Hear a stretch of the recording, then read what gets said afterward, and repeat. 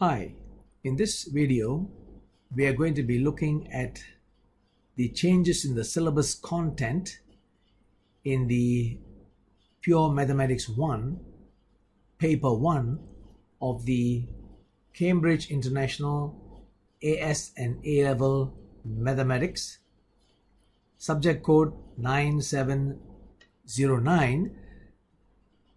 This is the syllabus for the year 2020 onwards. Okay, this is the new syllabus for the year 2020 onwards. That's what you see here. Okay, right up to 2022. Okay, so let's examine the main points in the syllabus changes for P1, yeah, Pure Mathematics 1.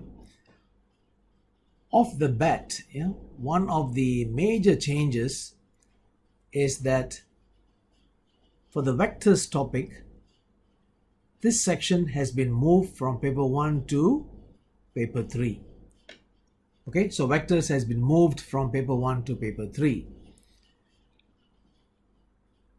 And that's a major change.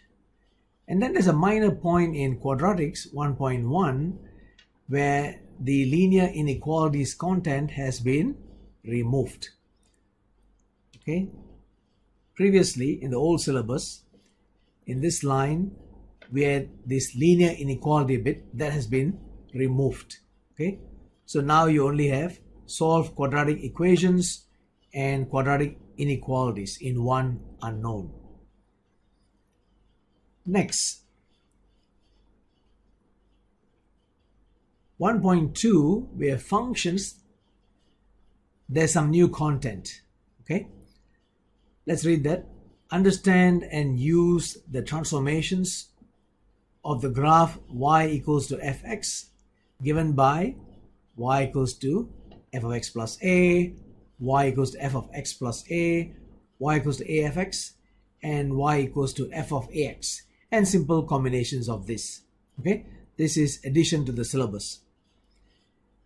And then in 1.3, coordinate geometry, we have to deal with circles now. Yeah, so we have to understand that the equation x minus a squared plus y minus b squared equals to r squared represents the circle with center a, b, and radius r.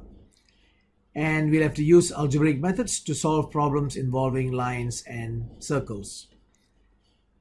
And one more change in 1.7, differentiation.